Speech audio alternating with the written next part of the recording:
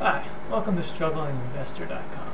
Today I'm going to show you how to mail merge your lead lists into Word so you can integrate it with your letters to make it more personal. First thing I want to show you is my lead list, and I want to give you a few helpful hints to make it a little easier on you when you get into Word. First thing is you want to make sure you have a header column. This way you'll know which fields you are selecting in Word. And another helpful tip is in this case you'll see that I have the deceased name and address, and also the executor's name and address. Now, if you have two streets, one for the executor, one for the deceased, you might want to distinguish those a little bit, just to make sure that you know which one you're picking, because I've messed up, printed all my letters out, and realized that I had mixed up the streets, and then I had to redo them. So that's a little bit of a pain. So, now let's move on over to Word. I'm going to select my probate letter, just a random generic letter. You can see here. Now, first thing you're going to want to do is make sure you have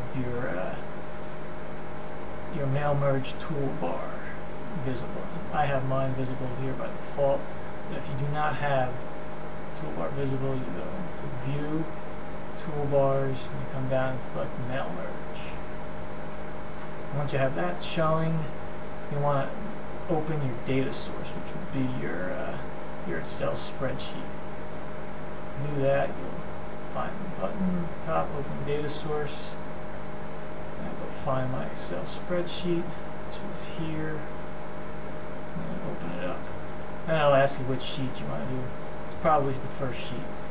I don't label them just because I'm lazy. Okay. Now the data source, your lead list sheet, is attached to your Word document.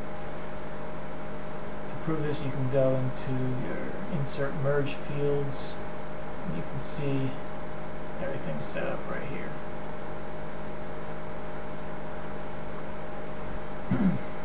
Now, first thing I want to do is get rid of this recipient. I want to make that the executor's first name, the person I'm sending the letter to. So I'll highlight that, come down here, pick up the first name, and close. For some reason you can't move around on the Word document while you have that field list showing. So now that I have that, let's see if you toggle that little switch, it'll show you, highlight the merge field that you put in. And next, I want to put in the deceased name here. It kind of makes it a little more personal, so it's not so generic. And at this point in my letter, right at the beginning, I'm going to add the first and last name of the deceased. So up here, the first name, and then the last name.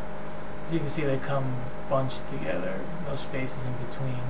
So you have to close and go back and add the space yourself.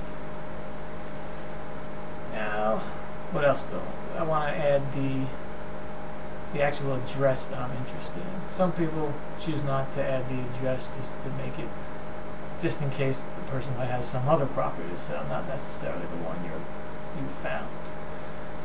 So we'll come here, and this sentence, understanding that the property I'm going to add located at, and we're going to insert the property street.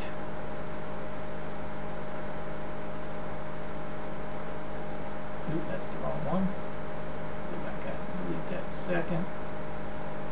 The deceased street, and then the city. I accidentally added that in there, so we can delete that. Property located at street in city may be available to purchase. Now lastly, I want to put in a address block for the executor, just to make the letter look a little more official. insert address block. This is the example of what it will look like. I don't want the company name in there, and I would like it to be first name, last name, and any juniors preceding it.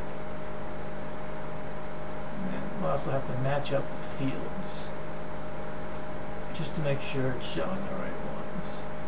So we got the last name of the executor, first name, the address, and the city. See, this city is actually the deceased city. I want to put in the executor's city. And the state, find one, so we'll pick the executor's state.